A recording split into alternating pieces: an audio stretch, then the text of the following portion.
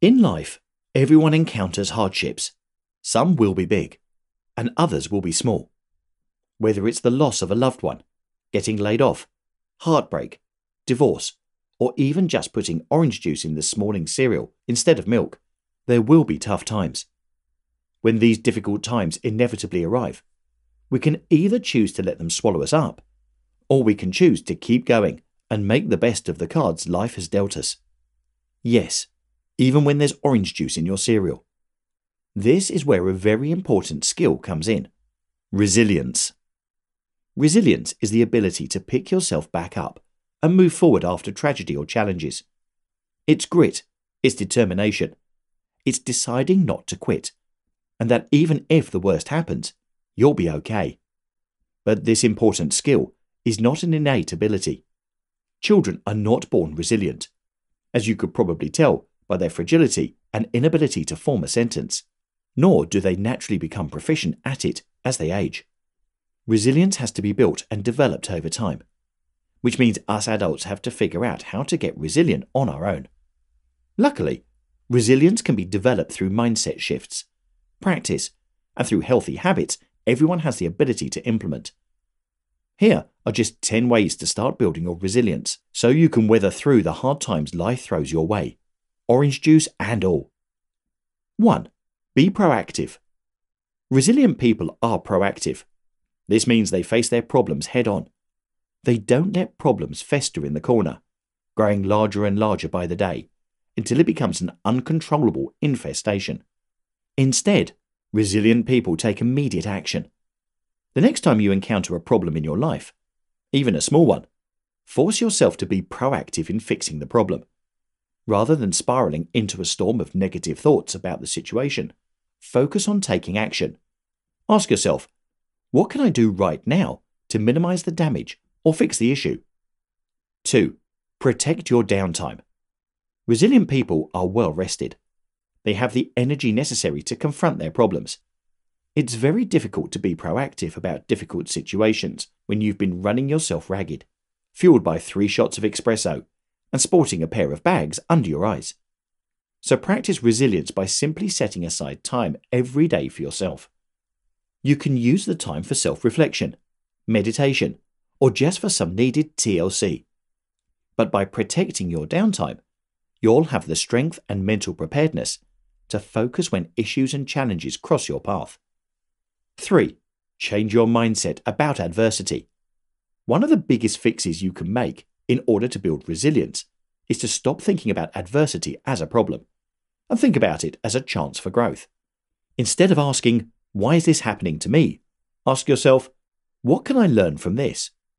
This reframing question is powerful because it distracts you from the pain or frustration of the situation and makes you start looking for an answer to an interesting question. Focusing on how you can grow stronger from a situation is a much more productive use of your brain cells than wallowing in self-pity. 4. Build relationships. Resilient people know they can't do everything by themselves. That's where close friends and family come in. Develop strong, healthy relationships with people you trust, so you have someone to turn to when you need a shoulder to cry on, or a cheerleader to celebrate your successes. So take time out of your day to put yourself out there and work on your relationships. You'll be grateful you did when you encounter challenges down the road. 5. Focus on the present. An easy trick to develop resilience is simply to practice focusing on the present. Whenever you find yourself bogged down by past mistakes or worried about the future, catch yourself and then refocus on the present. Mistakes, both past and future, are not in our control, and thinking about them too much only causes additional stress. Plus, if you think too much about the past or future, that's energy and time you could be using towards your present, the thing you can control. So build your resilience up by developing your awareness of your thoughts and feelings and turning them towards the present moment, rather than towards things you can't change. 6. Know that life isn't fair. Growing up, your parents or teachers might have told you that life isn't fair when you really wanted something you couldn't get. As a kid, it might have been pretty upsetting. But as we get older, the idea that life isn't fair can actually be comforting. Life isn't fair, not for anyone. Every human being on this planet experiences hardship, some more than others, but there are still problems in everyone's life. You are not alone in pain. Resilient people realize this about life, and they don't dwell on wrapping their heads around the fact that something bad has happened. Instead, they know that bad things happen, and they accept them when they come. They know life isn't fair, and they don't spend time worrying about it. There's nothing they can do. So it's more important to focus on things within their control. 7. Stay flexible. Resilience may bring to mind images of strong, immovable objects, like giant boulders, or a weed growing in a sidewalk crack. You may be imagining any number of things that don't change, despite what goes on around them. However, this could not be further from the truth. Resilience actually involves a lot of flexibility and creativity. Challenges in your life may cause you to have to pivot, to change direction. This doesn't mean you have to give up on goals or dreams. It just means you may have to reach your goals in a way you hadn't anticipated before. Stay creative with your options in life, and you'll be able to navigate through any difficulty. 8. Focus on what you can change. As we've touched on a bit so far, one of the best things you can do to build resilience is to focus only on what you can change. People who constantly blame their environment for their circumstances, whether or not they are right or wrong, definitely never see their circumstances change. However, resilient people who decide that they are the force which can change their own life do see changes in their circumstances. A defeated attitude doesn't help overcome challenges. Only those who rise to the challenge see change and growth. So get rid of that defeatist mindset and accept that you are the one with the power. 9. Be grateful. Negativity is the greatest killer of resilience. Practice gratitude in your daily life as much as possible.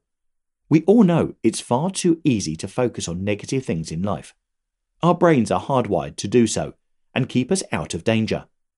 But if you know you're not in any immediate danger, try shifting your attention to the good things about a situation. This, just like anything, becomes easier with practice. So try writing down 3 things you're grateful for every day.